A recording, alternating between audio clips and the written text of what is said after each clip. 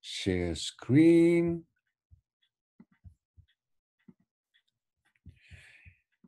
And full screen. Okay, so the last class today.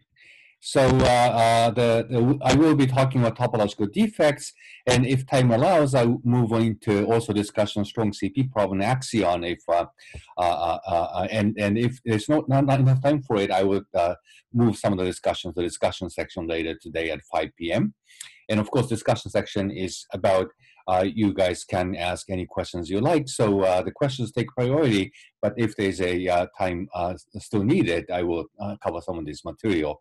And if I actually happen to go through this material in class, then I try to cover something else, probably a spin systems or something.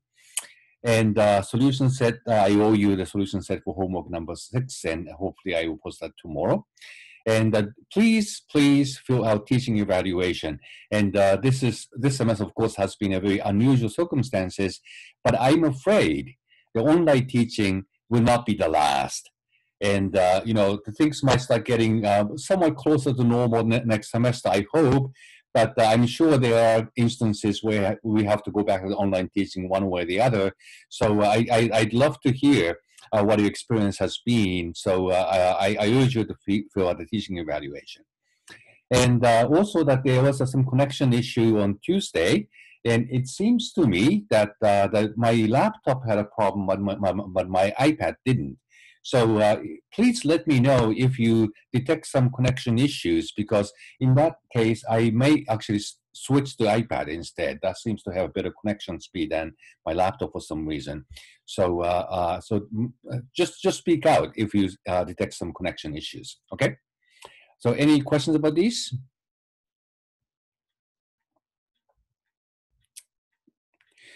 All right, so let me, go ahead. Question. Go ahead, Nick. Do you have a date in mind when you'd like to have us upload all of our homework grades? I think I have a few that I hadn't graded yet. Oh, okay. So the grades are due towards the 3rd week of May, if I remember correctly. So I definitely need them in. So I would say by the end of the 2nd week of May. Okay, great. Is that okay? That's very good. Yep. Okay, good. So I better actually announce that by email to everybody. So by the end of 2nd week of May, I need to have all the grades in so that I can report the grades in the system on time. Any other questions?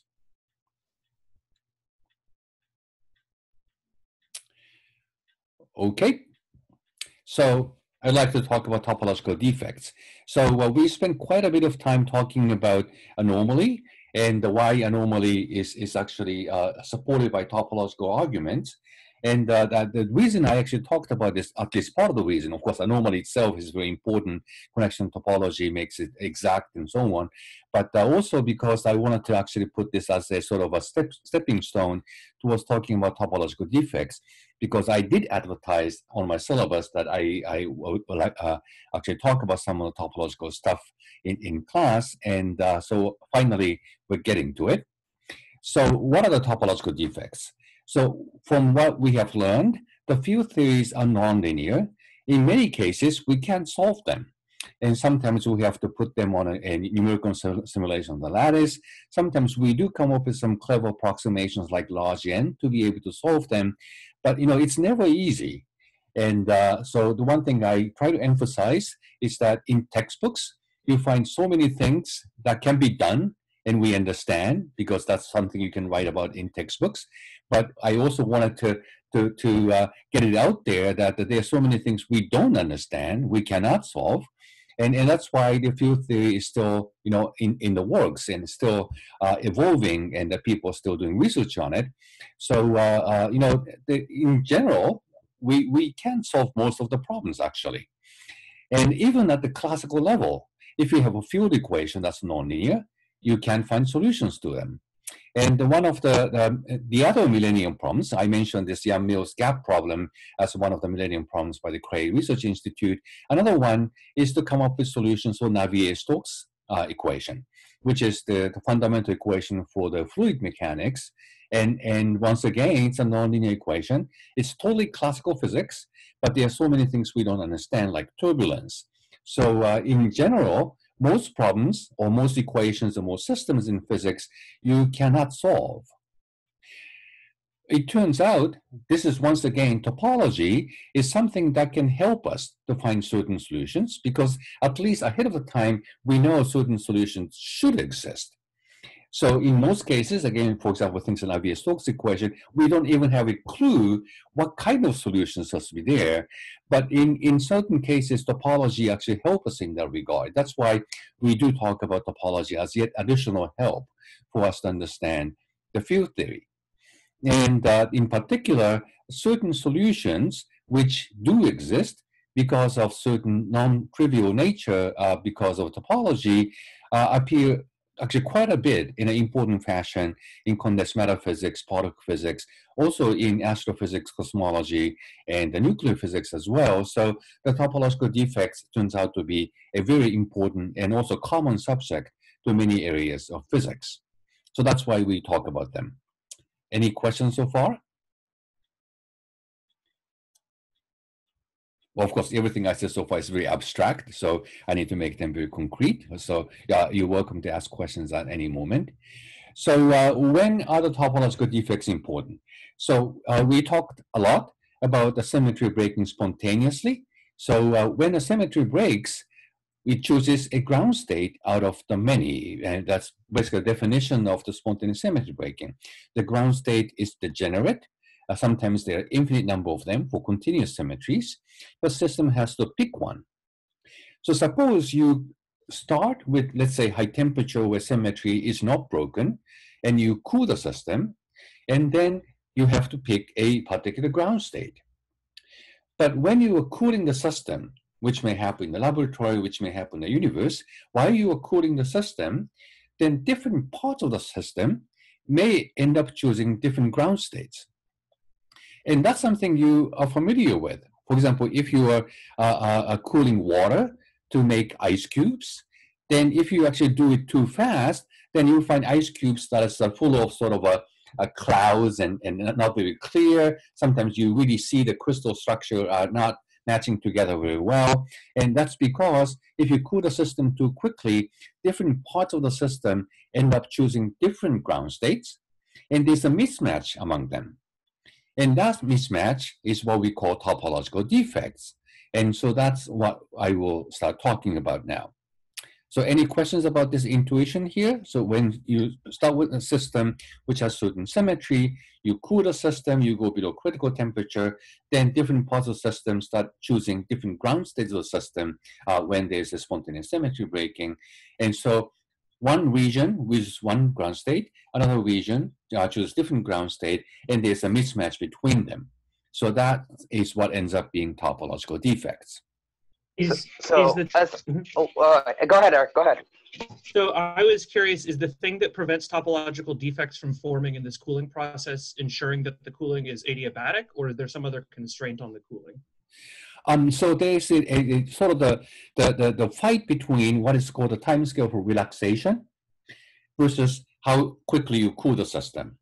So there is an argument originally by Kibble and then expanded by Zurich. Zurich is the guy who talked about the decoherence of the quantum measurement systems at Los Alamos. And so the idea is that when you come close to the temperature of the second order phase transition, we talked a lot about how the critical exponents work and how the correlation length diverges.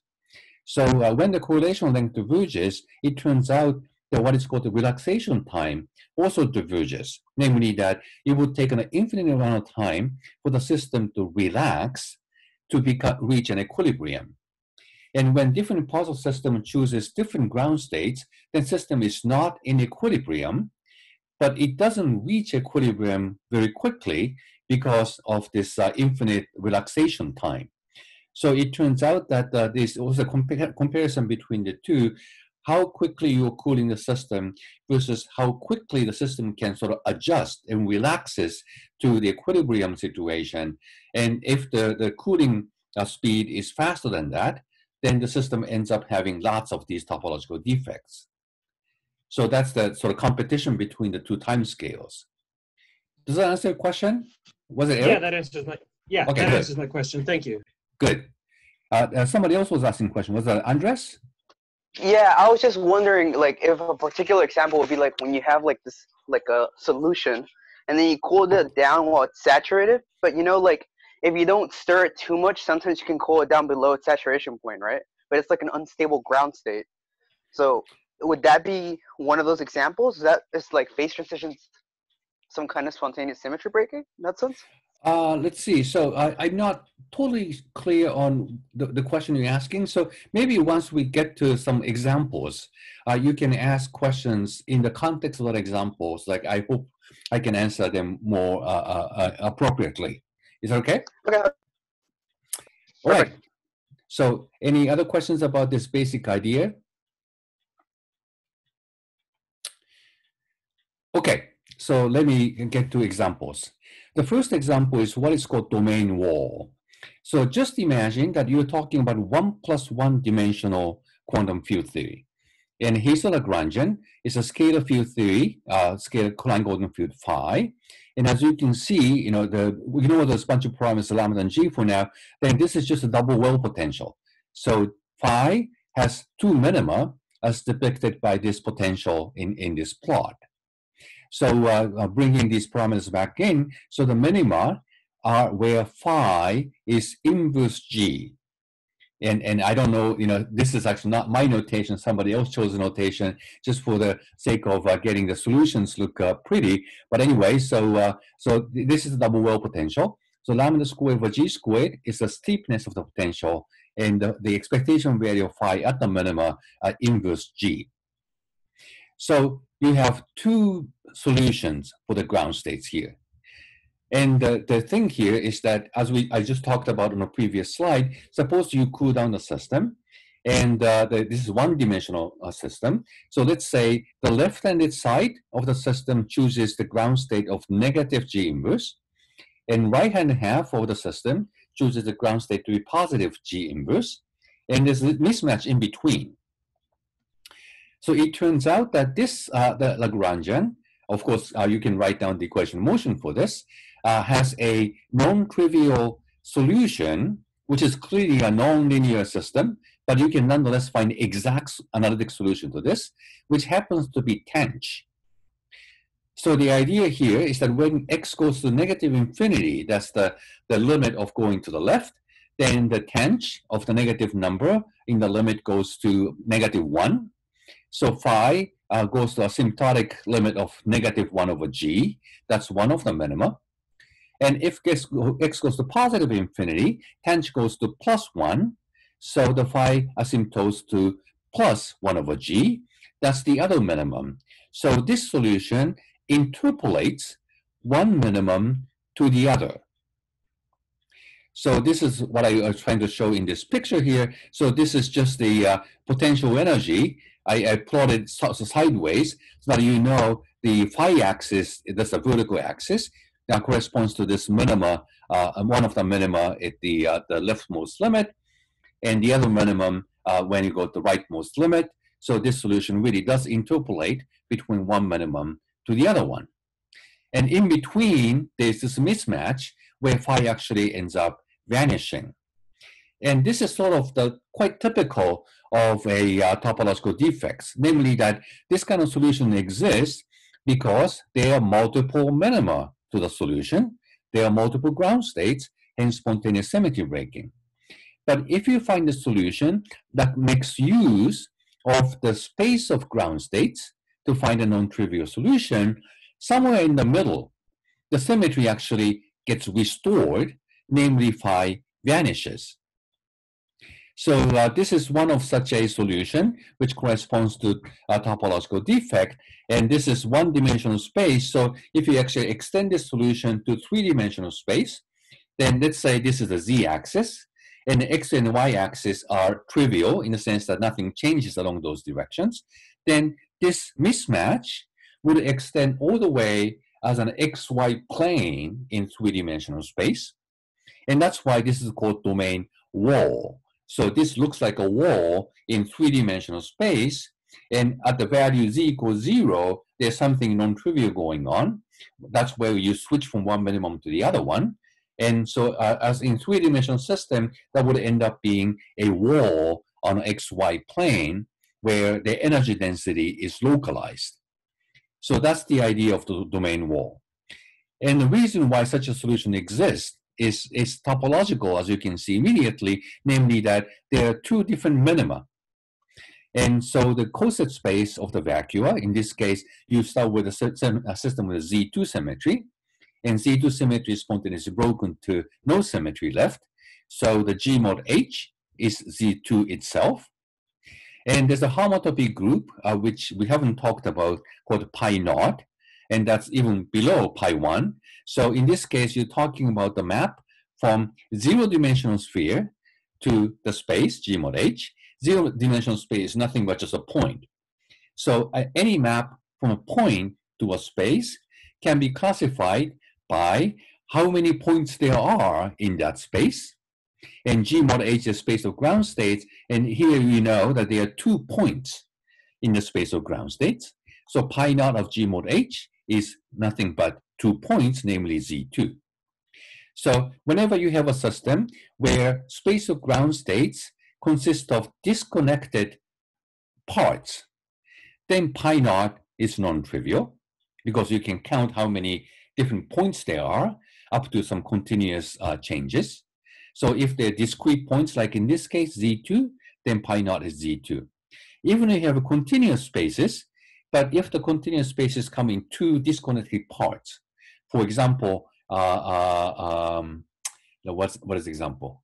I can't think of right now. So I can't think of an example right now. But anyway, so even if you have continuous spaces, if they come in in the sum of disconnected parts, pi naught is non-trivial. Then you can talk about some solutions that interpolates between different disconnected parts of the ground states, and hence you have a topological defect or topological solitons. And this kind of solution is called soliton, which refers to sort of solitary waves. And if I know the history well enough, then the soliton was discovered actually in fluid dynamics first. And so in most cases, like a Schrödinger equation, if you have a wave packet will spread out very quickly. But in the fluid mechanics with a nonlinear equation, unlike Schrödinger equation that's linear, you can find a solution which doesn't dissipate, which doesn't spread out, and stays sort of maintains its shape. And tsunami is a famous example of this. Tsunami is a wave where there's an enormous mass of water that sort of goes above the sea level. So it's a mass of the water, and it just moves without changing its shape. That's why a big earthquake in Chile might end up causing devastation in Eastern Asia, because it doesn't dissipate. So if something dissipates on the surface of the ocean, then of course the power should go down like 1/r. But for soliton, that doesn't change the shape. It doesn't go like 1/r. It stays the same power. And that's why it causes a humongous damage when on the receiving end of the tsunami. So this is one example of such a soliton solution. So you can actually boost the solution because this Lagrangian is Lorentz invariant. Then you find this domain wall or defect moving with certain speed, but it never changes its shape.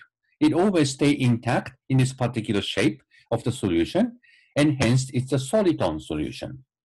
So generically, we talk about topological soliton, namely that you find a solution to nonlinear field equation, which just doesn't dissipate, which keeps its shape intact as it moves, and hence a soliton. And the existence of soliton solution is supported by non-trivial topology, and hence a topological soliton. And so what you're seeing here is sort of the most simplest example of such a soliton in the nonlinear field equation. Okay, so any questions about this? Now this is very concrete. Yeah, so if you were to shift the potential upward just a tiny little bit, then your solution will have infinite energy, right? Yeah, but unless the system couples to gravity, where the gravity cares about absolute value of the energy, field theory by itself doesn't care about the absolute value of the basic origin of the energy scale. So if you just shift the potential energy upwards or downwards, you're right, that it ends up having a infinite energy, positive or negative, at the face value, but it's not going to affect any of the dynamics we're talking about here. Okay, so you can choose the zero as you Right. wish. Right. Okay. Again, except for the coupling to gravity, which has to do with this cosmological constant problem in dark energy. We talked about this a little bit earlier, but for all the field theory problems by itself, then the origin of zero doesn't really matter. Thank you. Okay, any other questions here?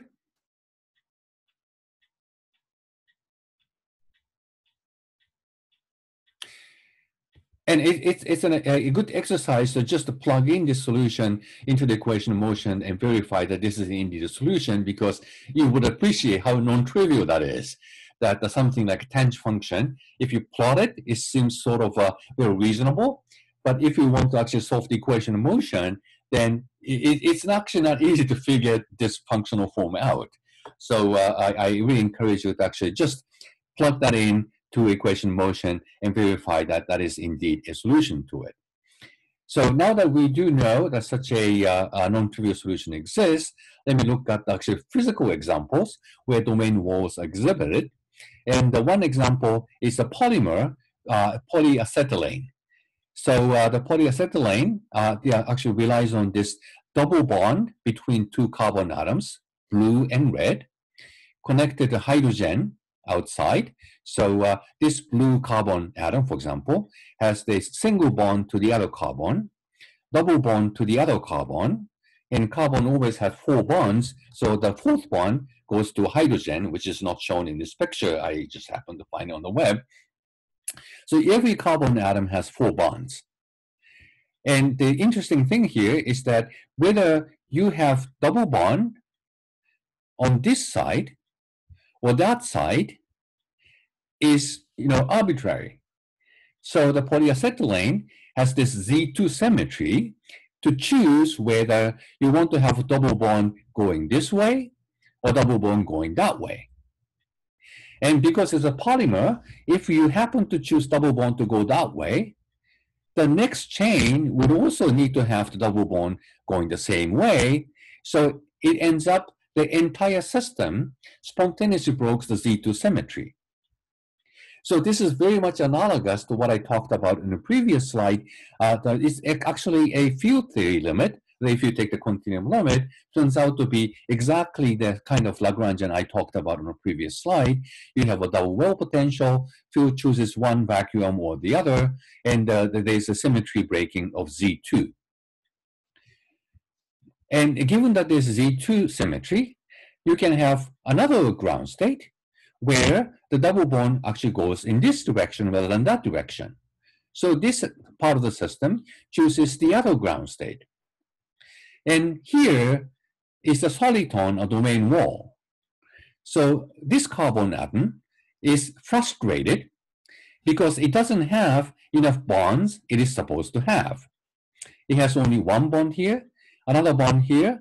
There's presumably a hydrogen atom down here. So one bond is missing. So in some sense, this carbon atom is in an unstable situation.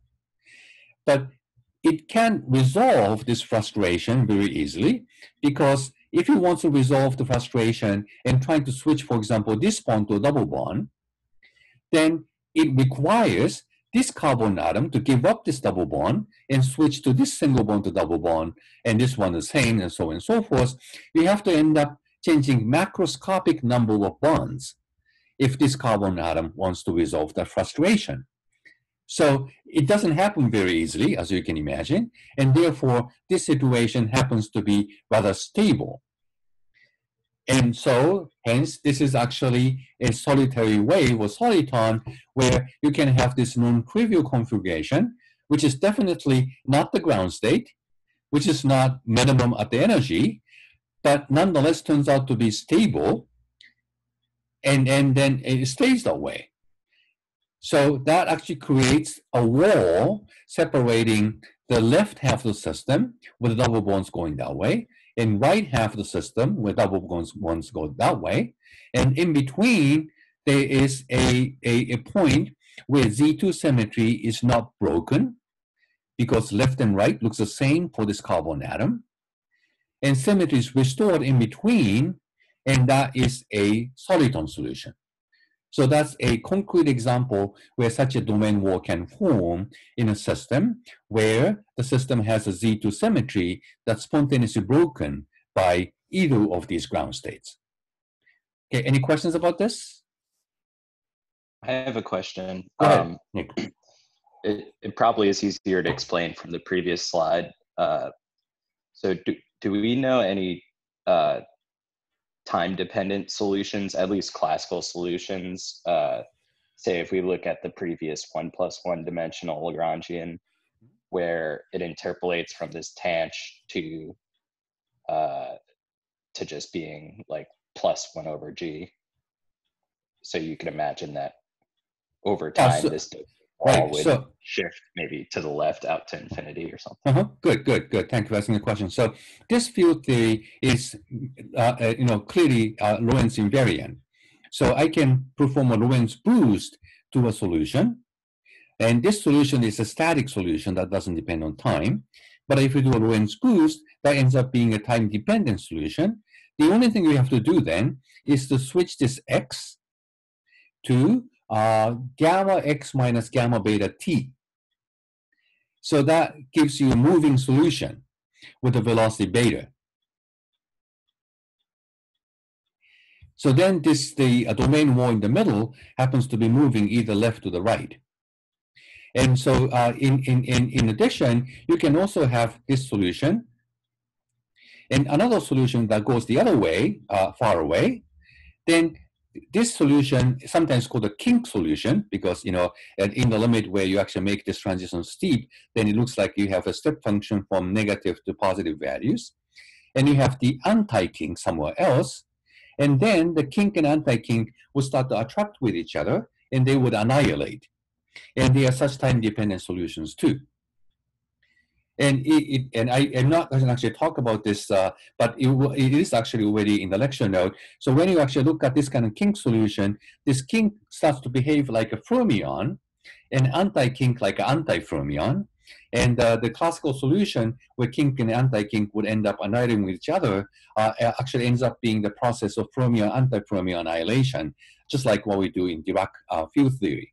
So you can certainly find time-dependent solutions, whether this one soliton is moving left or right, or soliton solutions annihilating the anti-soliton solutions, or you can create soliton and anti-soliton as a pair, and so on and so forth. So that's the way you can find whole sort of time-dependent solutions to this differential equation. Cool. Is that a kind of answer you were looking for? I think so, yeah. Okay, good. All right, any other questions here? So in the case of polymer, that's intrinsically one-dimensional system. So talking about one-dimensional field theory makes sense, but you can extend this to higher dimensions too. So Ising model has these two minima, and this is again just a numerical simulation I happen to find on the web, but just do a Google search. And so red is the region where the spin is pointing upwards. Blue is where spin is pointing downwards. And here's the mismatch. And this is, as you can see, is a time-dependent situation where domain walls are fluctuating because of the temperature, but they don't seem to disappear very quickly. So imagine that this Ising model system has a macroscopic size, that you have large number of spins along the wall, and to make this large number of spins, having this domain wall solution to move together so that this kink over here and anti-kink over here would completely against each other would take an enormous amount of time, because you have to really move the large number of objects. So that's how you can see that the domain walls can form in Ising model because of the Z2 symmetry of the system, and those domain walls are fairly stable even when you have a soliton and anti-soliton together, because that ends up having a basically macroscopic mass embedded into 3 or 2-dimensional systems for this. So 1-dimensional soliton is already fairly stable, as we have seen in polyacetylene. If you actually extend to the even higher dimensions, then that ends up having a macroscopic mass corresponding to the size of the transverse dimensions. So if this is z dimension, then it's y and x and y dimensions that are transverse. And so the domain walls can become really non-trivial and stable configurations in field theory or whatever system you're looking at. So these are example domain walls. Any questions about this?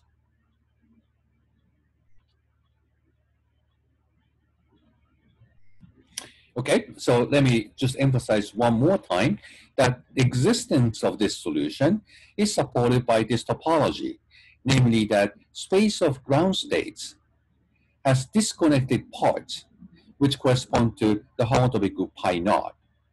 And if you're looking at one spatial dimension, then the ends of space, left and right, are 2 disconnected points.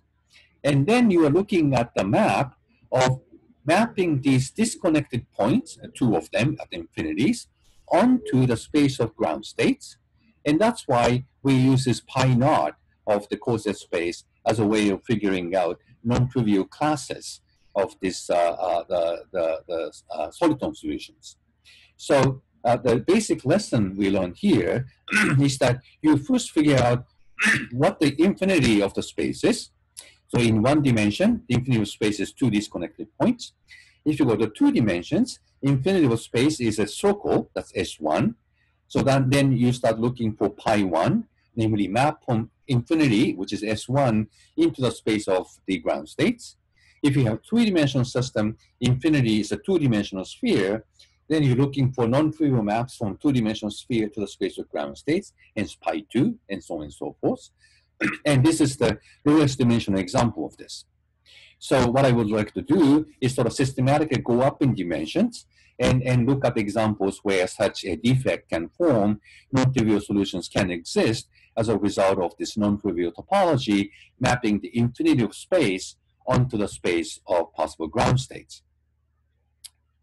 So the Z2 symmetry breaking, I mentioned this Ising model and the polymer.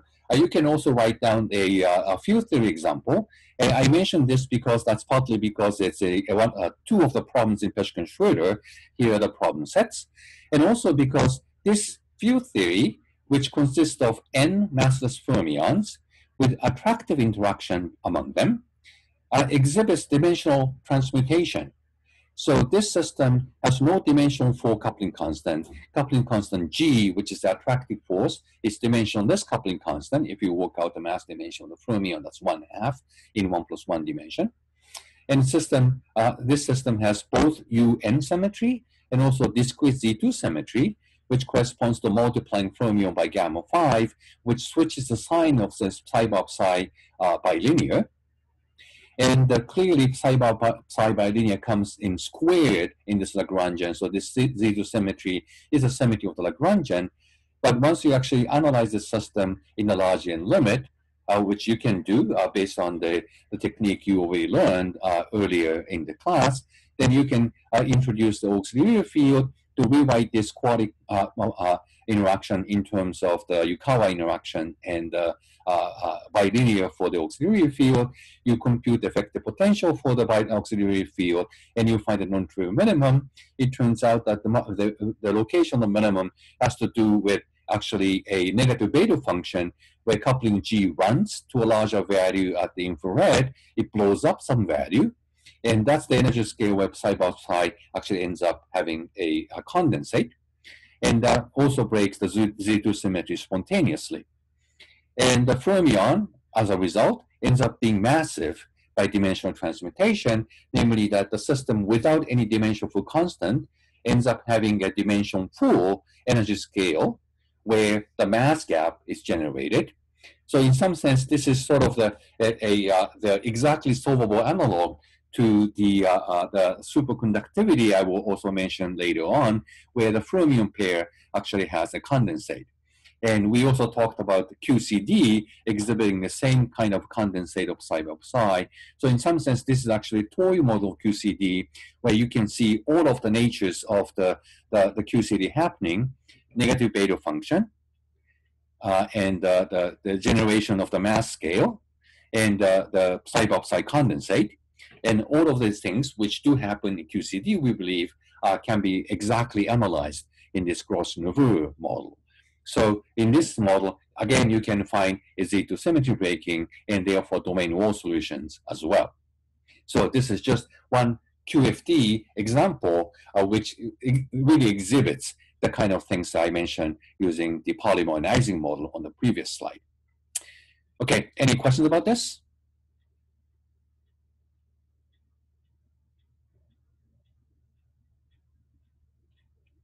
All right, and I actually uploaded the solutions I wrote for these problem sets on the B courses. So I really encourage you to actually look at those solutions. So now I'm going one dimension higher. So now I'm talking about the two spatial dimensions and 2 + 1 dimensional systems. And then the infinity of space is a circle, namely S1. So we expect that there may be something interesting when the space of ground states is also S1. And that's exactly what happens when you have a system with U1 symmetry that breaks spontaneously. So the prototypical example we talked about already in class is the Bose-Einstein condensate that ends up being a superfluid. And so you can have, for example, dilute gas of cold atoms like rubidium and sodium. These are examples people study early on in the study of the dilute gas of cold atoms. And then you can describe it using this Schrödinger field theory, non-relativistic field theory, where psi is a scalar field, boson field, and has a U1 symmetry. You can change the phase of psi, and Lagrangian remains invariant. But when the chemical potential mu is positive, then potential energy is the negative of this Lagrangian, so the potential energy now has unstable origin. And the psi field ends up having an expectation value with an arbitrary phase, and this arbitrariness of the phase is the manifestation of spontaneous symmetry breaking. Namely, you have now an infinite number of ground states parameterized by theta. So the space of ground states is now given by this phase, and therefore they form a circle. And then you can talk about the map of the infinity of space onto this circle, wrapping around multiple times. Then you expect to see some non-trivial soliton solution. And we talked about this Bogoliubov spectrum of the excitation, which is described by the lecture note. So that's not very important for the discussion today, but I just wanted to put it out there that we do understand this system fairly well. And then you can ask the question whether such a soliton can really exist. So any questions about this introduction to the Bose-Einstein condensate? Okay. So now we look for the solutions. So, it doesn't matter whether the system is relativistic or non-relativistic because we are looking for static solutions. The difference in time derivatives doesn't really matter. So in the non-relativistic case, time derivatives is the linear order in the field. The linear time derivative acting on the field. In a relativistic case, you have 2 powers of time derivatives, but as I said, it doesn't really matter. And so what we have, the most important thing here is that in this case, the field acquires a expectation value with an arbitrary phase. Therefore, the ground state forms the bottom of this potential, that's a circle, S1. And infinity of space for 2 dimensions is also a circle. Therefore, you're talking about the map from infinity of space, S1, onto the space of ground states, that's S1, which can be characterized by this winding number. So to be more explicit, we are looking for a solution where the complex scalar field phi as a function of the polar coordinates r and theta would behave like expectation value v at the infinity, where energy is supposed to go back to the ground state. But as you go around on the plane, then at infinity, the phase of the field also goes around once. Namely, that infinity of space, which is parameterized by polar the azimuthal angle theta, maps onto the space of the ground states, which is given by the phase of the scalar field. So this example is where the S1 infinity of space wraps around the S1, that space of ground states, exactly once. And given this ground state, you can just go ahead and solve the equation of motion, and you find a solution like this. So this is based on the ansatz that the field is some function of r times e to the I theta. So at every radii, then that field actually wraps around the space of ground states once. And at infinity, then the size of the amplitude asymptotes to 1. That's exactly what the expectation value v is. I took the unit where v is 1. But at the origin, phi vanishes, and that's where the symmetry is actually restored. Very similar to what we talked about the kink solution in the one-dimensional case. So symmetry is restored at the center of this non-trivial solution. And you can also work out on 2 dimensions the velocity field. So if you work out the U1 current, which is the motion of the atoms in the case of the dilute gas of cold atoms, and in the case of this relativistic field theory, that's the neutral current for the U1 symmetry we talked about. And the U1 symmetry is broken, but there is actually current flowing, which circles around the origin. And therefore, this velocity field that goes around once, around the center, and that's why this is called a vortex, just like a vortex you see in the fluid mechanics. And when you actually plug in this solution back into the Lagrangian, you can compute the total energy of the system, which actually turns out to be log diversion. And that the divergence comes from actually long distances. And that has to do with the fact that when you have a vortex and an anti-vortex somewhere else, there's a logarithmic attractive potential between them. So if you try to separate the anti-vortex far away from the vortex, then the vortex by itself ends up having a log diversion potential. And so that's something you have actually used when we talked about why renormalization is needed even in classical systems. And when the log divergence has to do with the renormalization of the energy or mass of the system. And so we talked about this log divergent, the attractive potential there. And this is actually a concrete example of field theory that does lead to this log divergent energy. But apart from this log divergence, you can find this solution. And it has this vorticity that the velocity field goes around. And you can find this non-trivial solution to the equation of motion, again, supported by topology, because you have this non-trivial map going from the infinity of 2-dimensional space, that's S1, onto the space of ground states, that's also S1, characterized by this winding number. So if you want to look at the multi-vortex solution, you can change this e to the I theta to e to the I n theta with an arbitrary integer n. And you can still find a solution like that. Okay, any questions about this field theory? And the next slide is about the examples you can see actually in experiments. So you know how that, at least classically, if that was a fluid, that vortex can choose to either spin around clockwise or counterclockwise? Mm-hmm. Is that one of the origins of the Z symmetry? Or I guess the homotopy group being Z? I don't, well, so yeah, you're actually right. So you can define sort of the loop integral of the velocity, which happens to be one of these topological invariants given by integers. So once you have this velocity field, you can define a loop integral of the velocity field over a circle. And then I didn't show it here, but you can see it sort of by your eyes that this derivative at a fixed radius will pick the theta derivative, and phi is a constant at a given radius. So if you go around, then it picks up basically the derivative of theta integrated over space, which ends up being how much theta changes by going around the circle. That's 2 pi. So that's the way you can define a topological invariant, which is an integer, by using this velocity field. And that is what is called the vorticity, which happens to be quantized because of that. Okay, I see. Thank you. Okay, any other questions here?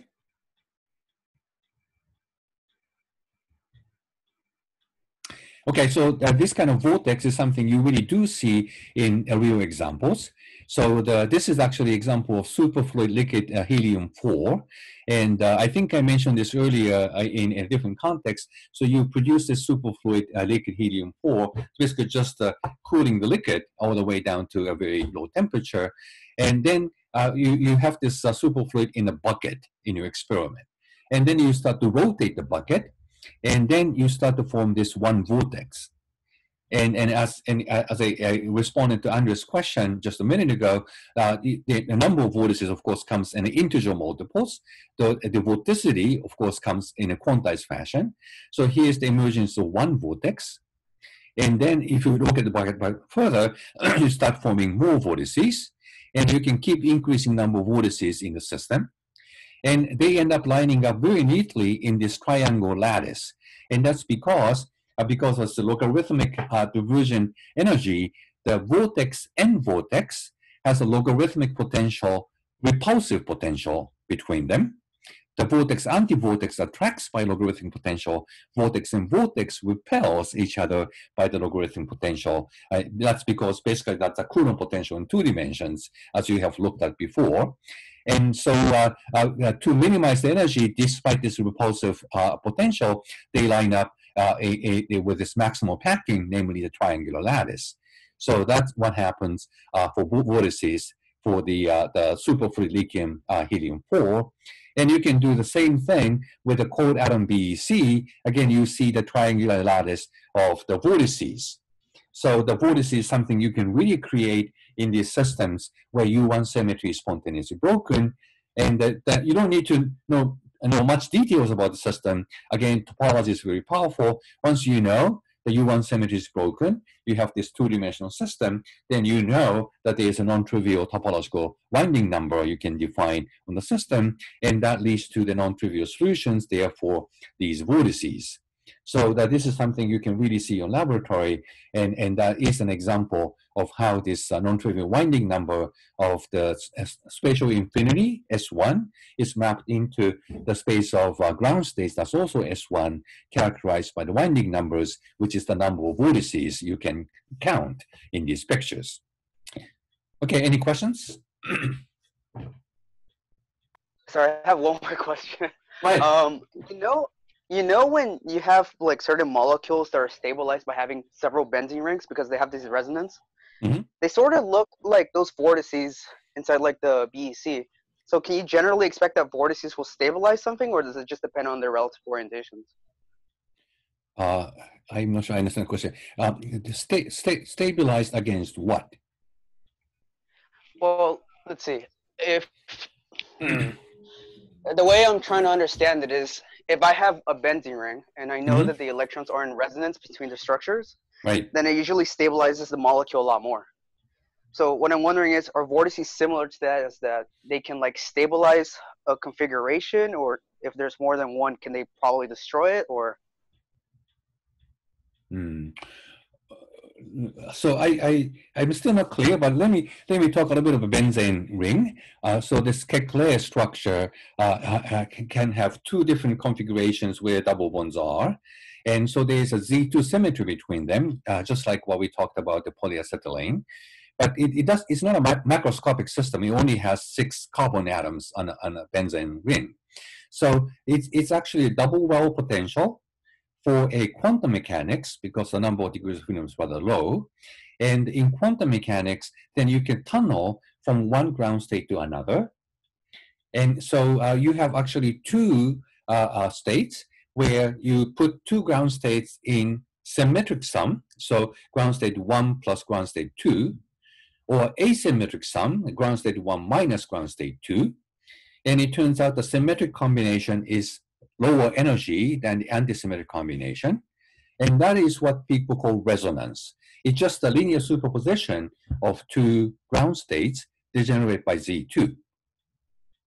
And you form this superposition because for a system with small degree of freedom, tunneling amplitude is large enough so that you have to form this symmetric combination. And what is going on here in this field theory is that the number of degrees of freedom, up to a good approximation, is infinite rather. So the forming the linear superpotential ground states is impractical because of the macroscopic number in the system, and that's why we can pretend the system chooses a particular ground state rather than the superpositions of them. So that is the sort of basis where we can actually study this field theory, assuming that every infinity of space picks up a particular ground state rather than the linear superpositions of them, and find these non-trivial solutions. So there's a major difference between benzene ring and a superfluid, where benzene ring has only 6 carbon atoms. The superfluid may have 1,000,000 atoms, and so the million is closer to infinity than 6, and so we can pretend that linear superposition is not necessary, and hence you can use this field theory example to work out the solutions of these vortices. I'm not sure I'm addressing your question, Andres. That does make sense. But I was more thinking about like bigger molecules that are made out of benzene rings. Like, how over here we're not really looking at an infinity, but we're looking at like maybe 100 of those like different little points, right? Oh, I see. But like if you have something like cholesterol, which has like a whole bunch of rings to it, there would be some points where you can have resonance. So I'm wondering can that stabilize the whole system altogether, or is there conditions for it to destroy it and so forth? Okay, so then I don't know the answer to your question. So I'm just not familiar with if there is a kind of Z2 symmetry breaking happening in those big molecules. So the polyacetylene is an example I knew about, and it does happen. For the huge collection of benzene rings, if each of the benzene rings are correlated in a way that they all choose a particular orientation altogether, is the question here, and I just don't know. So my impression has been that individual benzene rings are sort of independent from each other, so there's no correlation among this choice of Z2 among the different benzene rings in a big molecule. So I didn't expect that to happen, but I just don't know if that's possible. Okay, so that's fair. I'll keep looking into it then. Yeah. So the question is really about whether different benzene rings have correlated orientation among each other on a macroscopic system. And if they can, then I believe that you can exhibit similar behavior. Okay, thank you. I think if you draw out the chemical structures, they look very similar to the example you just gave, the poly. Oh, is that right? Oh, that's great. So you actually found it? Yeah, that's why I was asking. Okay. Great. So please share that with us. So this is the case of the global U1 symmetry. But you can also make the U1 symmetry local, namely you can gauge U1. And we talked about this already just last Tuesday, namely that once you have a system that has spontaneous breaking of U1 symmetry, but if the U1 is gauged, then that leads to the Higgs mechanism, was a superconductivity in the case of a non-reversible system. So in the superconductivity you can make in a laboratory, that's a Bose-Einstein condensate of the Cooper pairs of 2 electrons. So each boson has now charge 2e. And you have the positive chemical potential for them. So you do have this ground state. Again, the space of ground states is S1. And in this case, we have actually talked about this already, that the vector potential acquires a mass term, and therefore it becomes short-ranged, and that's the Meissner effect. And the B field dies off exponentially with a characteristic distance that corresponds to this London penetration depth. So that's what we talked about already. So situation is pretty much the same. You have a symmetry, U1, that's spontaneously broken. So you can map the infinity of space, which is S1, onto the space of ground states, that's S1, and therefore you can talk about the winding number. And that is what is called Abrikosov flux, and Abrikosov received Nobel Prize for this like 8 or 9 years ago. It's not that far, a long time before. And the same topology. So the space of ground state, G mod H, is U1 because U1 is spontaneous broken, which is nothing but S1. Infinity for space is S1, so you can characterize this mapping by the winding number. A major difference from the case of the global U1 symmetry is now you can find a solution with finite energy. So boundary condition at infinity is still the same, and it's not easy to solve the solution numerically on general grounds, but there's a particular value of this 5 to the 4th coupling where twice the coupling happens to be exactly the same thing as the charge squared, and for the BCS, that's 4E squared. Then you can actually find that the equation of motion breaks it down to linear equations instead of quadratic equations. That's easier to solve, and that's what I did over here. So the phi, the scalar field, starts with 0, so at the origin symmetry is again restored, but quickly asymptotes to the expectation value at infinity, and that's normalized to be 1 in this plot. And vector potential also vanishes at the origin, but asymptotes to a particular value at infinity. And then you can also plot the velocity field. The velocity field depends also on the vector potential because the covariant derivative includes the vector potential in there, and it looks like this. And you actually appreciate the difference from the case of the global symmetry where velocity field was large at the large distances. Here, velocity field starts to die off. And that's because this combination of the covariant derivative asymptotes to 0 so that the energy density also asymptotes to 0 at infinity, and that leads to the finite energy integral integrated over the entire space, the two-dimensional space. So as a result, you can find this vortex solution. And once you have this, the azimuthal component, the vector potential goes now going around in loop, then that is a sign that there is a magnetic flux going through it. And this, what's plotted in green, is the size of the magnetic field as a function of radius, and it starts with 1 in certain unit and dies off again. But the whole integral of the B field is finite. And the homework problem is asking you to actually work that out. So the magnetic flux is the integral of the B field, which is quantized in the unit of 2 pi h bar over the charge of the condensate times an integer. And the reason why that happens is that, as I emphasized already, that this is the finite energy configuration. Therefore, covariant derivative of the field phi should go to 0 at infinity. But the phi has this phase variation at the infinity, so derivative would pick up the derivative of theta, which needs to be then compensated by field A at infinity, and that's why A theta also approaches 1 in that same unit. And when EA, that's the azimuthal component of the vector potential, has this form to compensate for the phase variation of phi, so this is uniquely defined once you fix this phase variation, then you can compute the magnetic flux, the area integral. By, again, using Stokes' theorem, you can rewrite it as a loop integral of the vector potential. And you know the form of the vector potential to cancel this phase variation of phi to get a finite energy configuration. Then that integrates to actually 2 pi.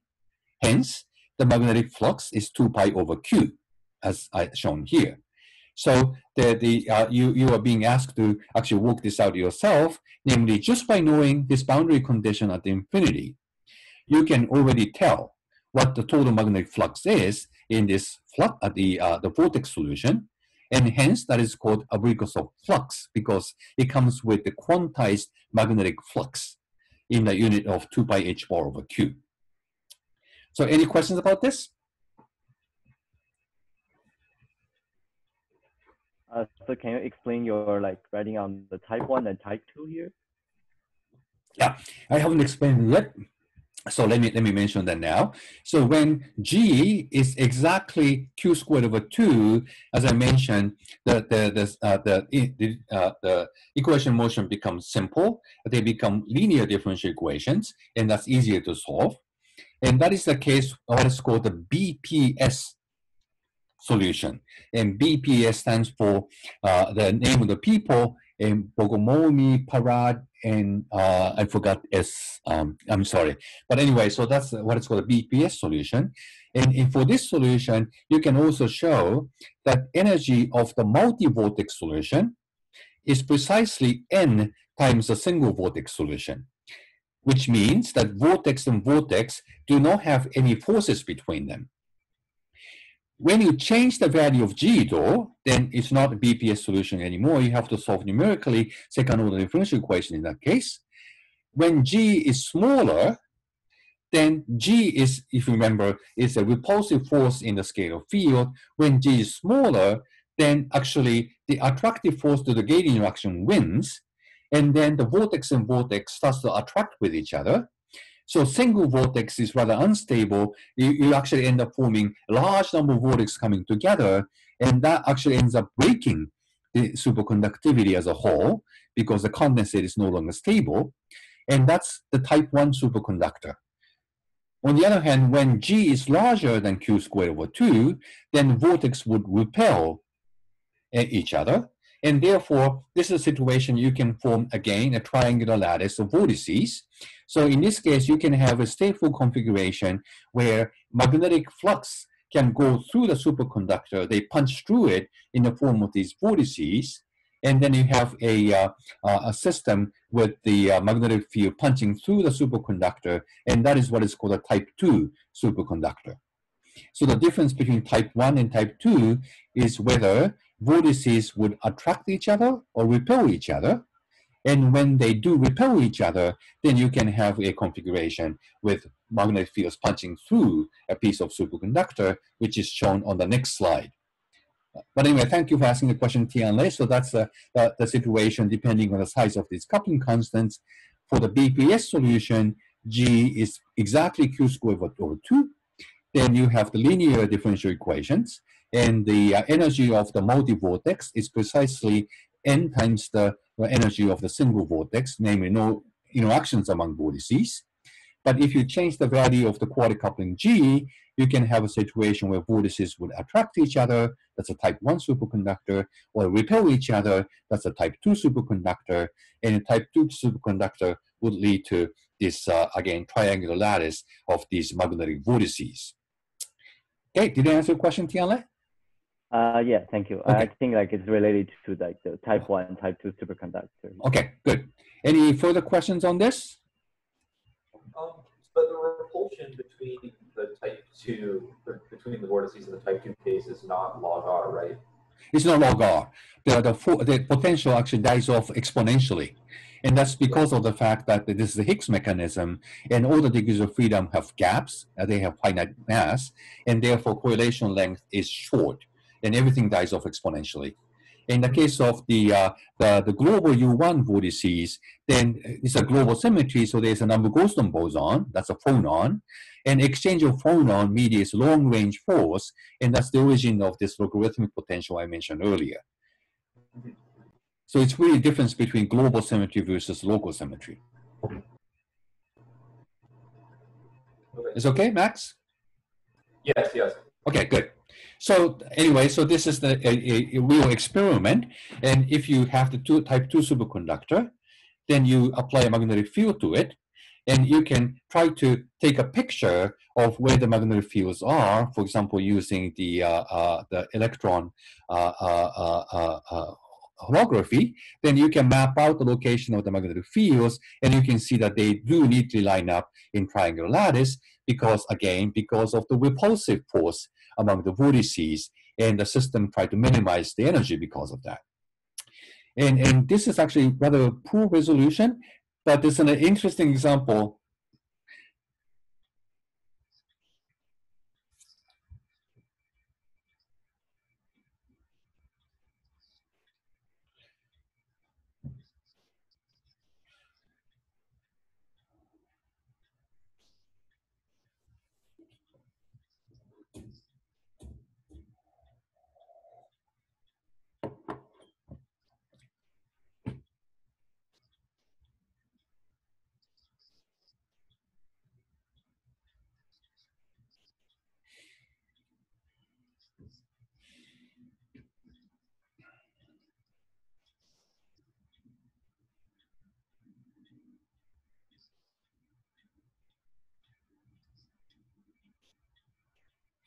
So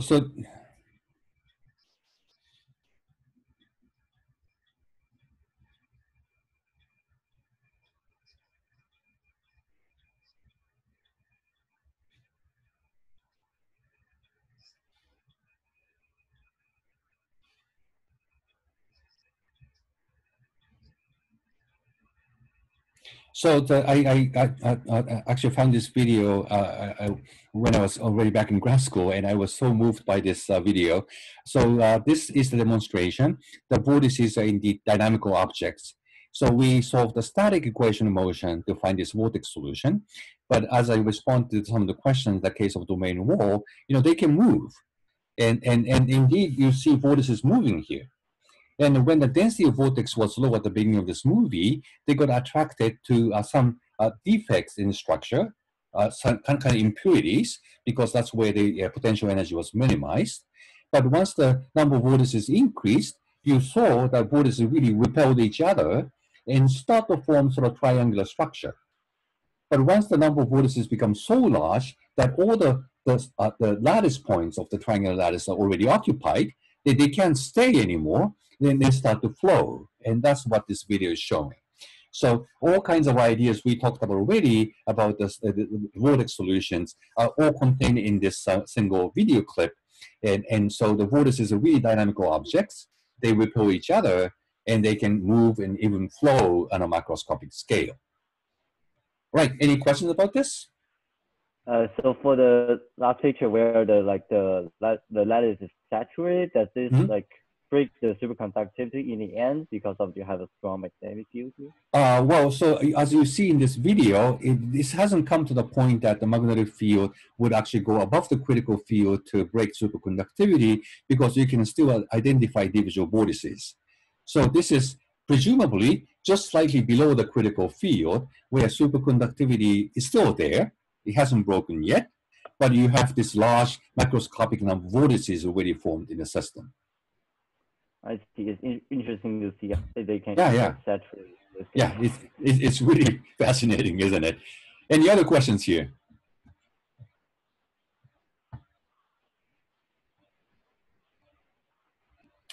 Okay, and so that's exactly what you have seen in the underground laboratory, where you put a piece of superconductor on a permanent magnet. It flows on top of it, and that's because the magnetic field coming from permanent magnet actually punches through the superconductor. And so you have this situation where you have multiple vortices, just like what this picture shows. And because of this pinning, then the magnetic field would actually ends up levitating the piece of superconductor. So the lattice of vortices is really the origin of this levitation of a superconductor in a magnetic field.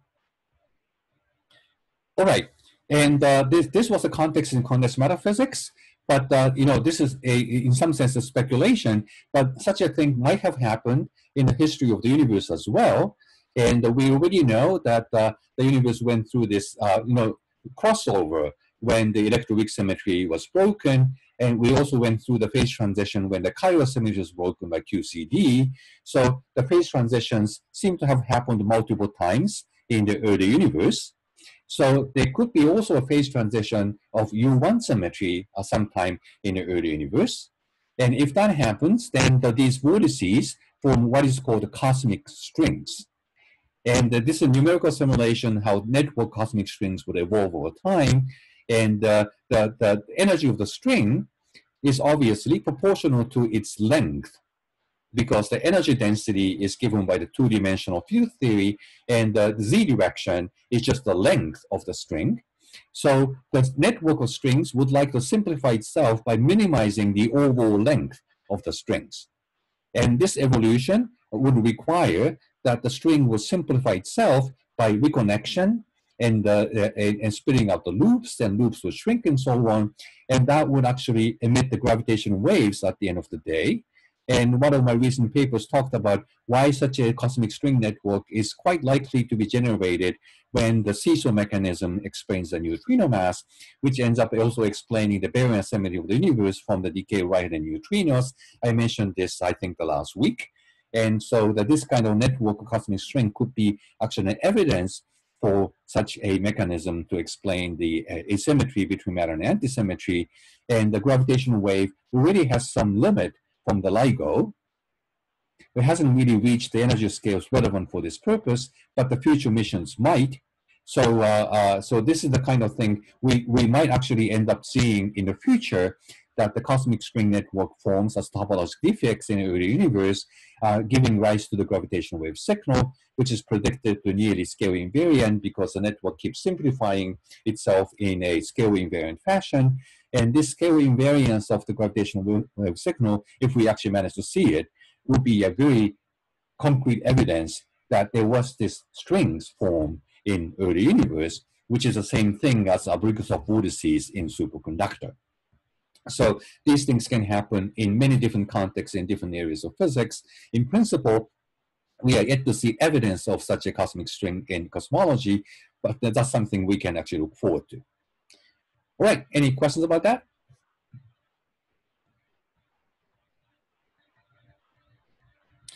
Okay, so now move up to a higher dimension, and that's a skyrmion. And this is again one of the homework problems you're looking at.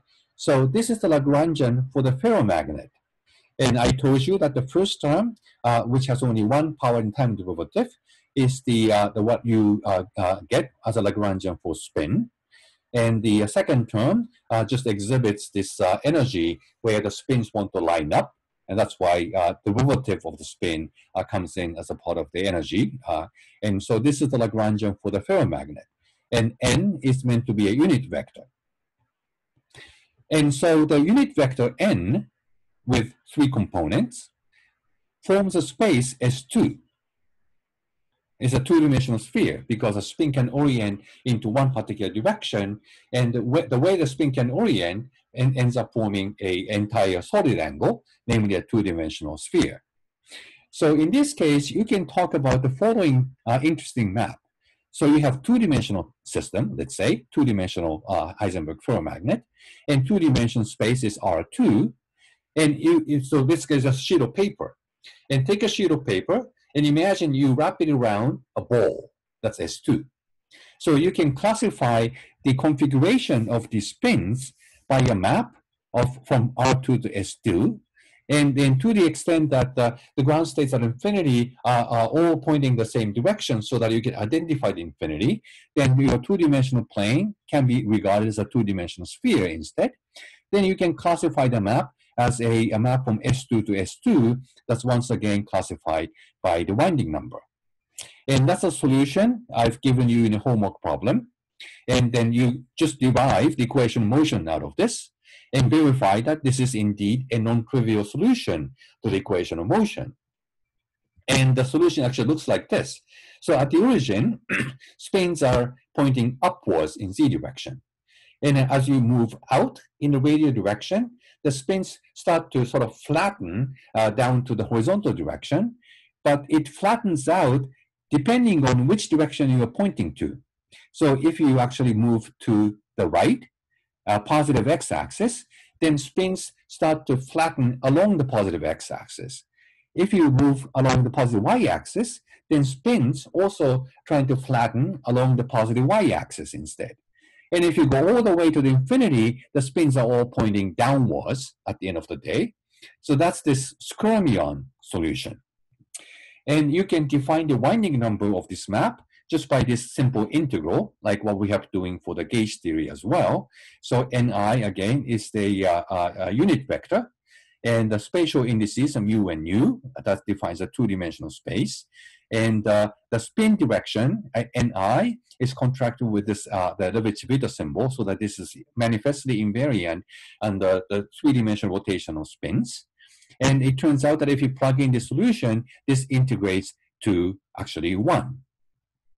And the skyrmion can be moved around because you can choose the center of the skyrmion. You can choose also the size of the skyrmion, it turns out.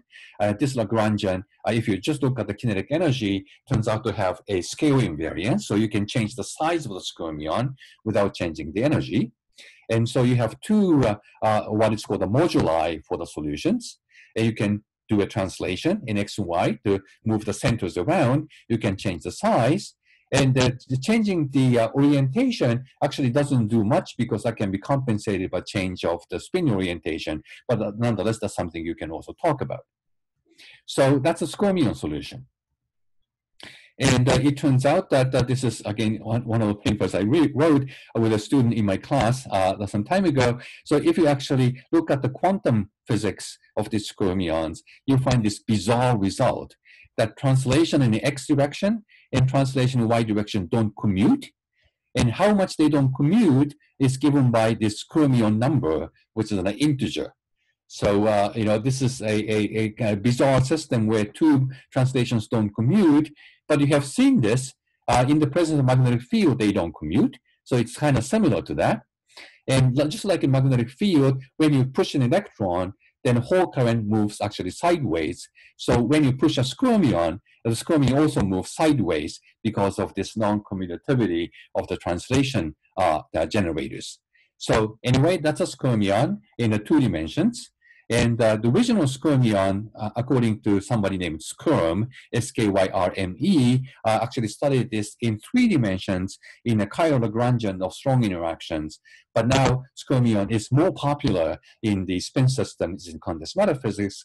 And apparently the squirmion can store information and is part of the major problem of spintronics these days, how to create devices for memory storage in a very compact and stable fashion, actually using these squirmion solutions. Anyway, so that's a very interesting example of the 2-dimensional soliton solution. Any questions about this? In the denominator of the Lagrangian, should it be 1 plus nz or 1 minus nz? I think in the homework it's 1 minus nz. 1 minus nz. Ah, okay. So it's actually the same. So this solution is regular when nz is pointing upwards. 1 minus nz is the expression that's regular when nz is pointing downwards, and they are related by actually a surface term. And this is actually very much similar to the vector potential and magnetic monopole I talked about, I think, the last week. And you can change, so to speak, gauge, which is just a surface on the Lagrangian, which doesn't change the equation motion, but you choose a particular gauge where your expression looks regular. So whether you choose plus sign or minus sign actually gives you identical physics. Oh, I see. Thank you. Right. Any other questions here?